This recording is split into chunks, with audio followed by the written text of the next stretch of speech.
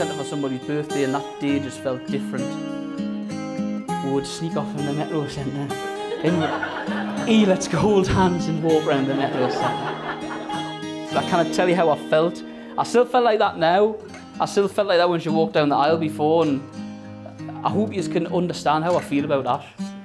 What I would say to you all is, I hope everybody in here feels the way I feel about her at some point in their life. It's the greatest feeling on earth.